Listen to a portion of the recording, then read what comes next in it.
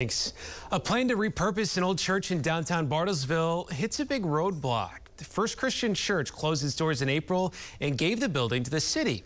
But the plan to turn it into a convention center is just too expensive. News on 6's Grant Stevens explains what could come next. Grant? Well, that's the big question, Jonathan. What's coming next here? Those high costs have put any projects to renovate it on hold, at least for now. But the city councilors hope the private sector has more answers.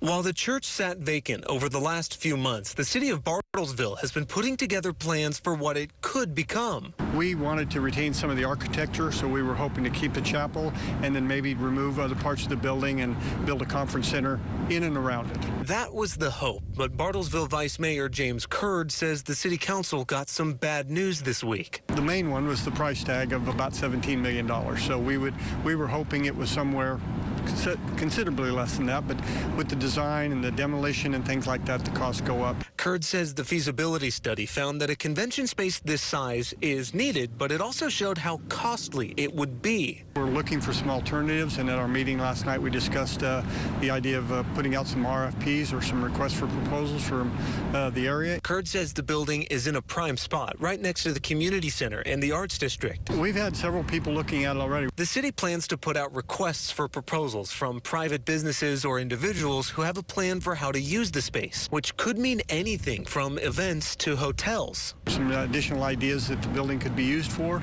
over the short term, near term, mid-term, long term, just to see that we could get the building occupied and back in service. If one of those proposals is approved by the city, it's agreed to put $2 million towards renovations. But until then, it still sits empty. Live in Bartlesville, Grant Stevens, Oklahoma's Own News on 6.